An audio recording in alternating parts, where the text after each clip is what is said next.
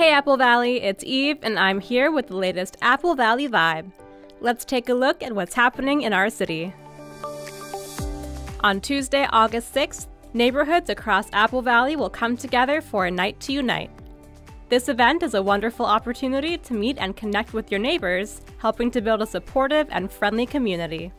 The evening will feature visits from the police and fire departments, elected officials, and city staff, who will join in on the festivities at various parties throughout the city. Don't miss out! Join us on August 6th for a night to unite. For more details, including a map of party locations, visit applevalley.mn.gov/night-to-unite. Construction of the new Police Operations Building is currently underway. Situated off Flagstaff Avenue, just south of the Central Maintenance Facility, this state-of-the-art building will provide advanced resources to enhance public safety and support the needs of the police department. The project is scheduled for completion in June 2025. We welcome Memorial Blood Centers to Apple Valley. To mark their opening, a celebration was held with the Chamber of Commerce and city officials.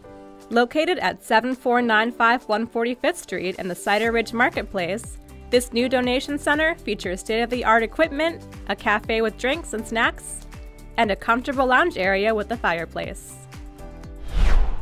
As election season approaches, the City of Apple Valley is urging residents to register to vote in the upcoming elections.